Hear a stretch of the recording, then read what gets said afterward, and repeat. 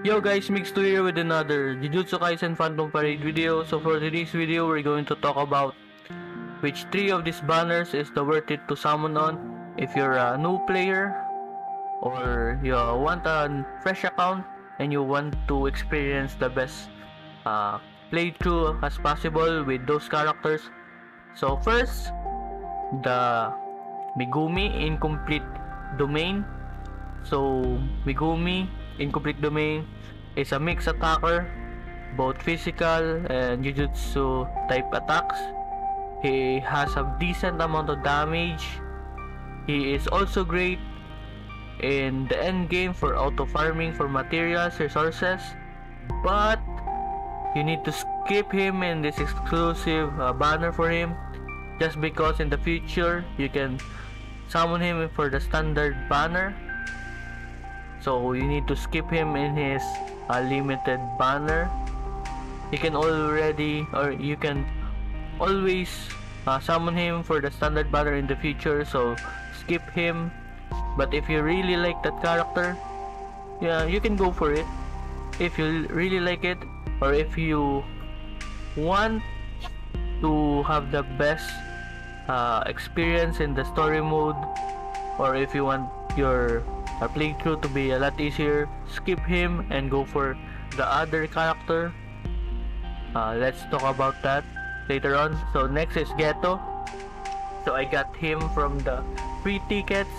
You can reroll for him if you want him to be in the your lineup, but still you need to skip him just because the other character that I'm going to talk to you is the best character in the playthroughs, and you need to prioritize him over Geto and Megumi. So Geto is a blue type character, plus he got a lot of decent amount of damage output, but still this other character is one of the best characters, the best character in your team and in your lineup, which is Yuta. So Yuta has a lot of damage output, raw damage. He is one of the two characters, must-have characters.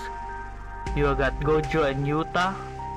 So this character is on par of Gojo in this game, just because you know Gojo is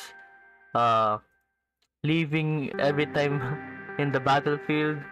For 7 turns, Gojo leaving him or leaving the battlefield, but Yuta isn't leaving. Plus his damage output is quite, you know, one of the best next to Gojo. So Yuta, the ultimate skill is its pure love.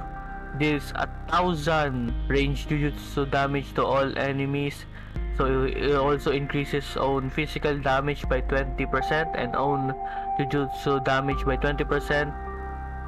So that's the damage output, 1,000%. Mixed attacker again. So if you really want your gaming experience or playthrough in Jujutsu Kaisen Phantom Parade to be great and easy, or easier, go for Yuta and skip both of Megumi Incomplete Domain and Geto for Yuta. But still, if you want Geto, you can get the free 10 pieces of tickets from the event for new players. You can get Geto by rerolling like I got him with the free tickets. So I got a Geto plus Yuta. I also got Nobara from that. So if you are planning to have a easier experience in the game in your playthrough, go for Yuta, especially if you have a lot of copies of him. If you enhance him by 2, he will be a great character, the best character. If only Gojo doesn't have that a 7 a turn leave, he will be the strongest. But for me in this game, Yuta is the best character, the strongest character here. So go for Yuta. Skip both of these characters. Megumi, you can still get him in the standard battle in the future. Geto, you can reroll him if you want Geto plus Yuta. Reroll and reroll until you get Geto in this banner with the 10 free tickets, and Yuta here. Plus, if you are going to make another account or a new account, or you're a player or a new player, you just go for it, because tomorrow is the end of these two characters, Geto and Yuta. The banner of them will expire tomorrow, so you need to go for it.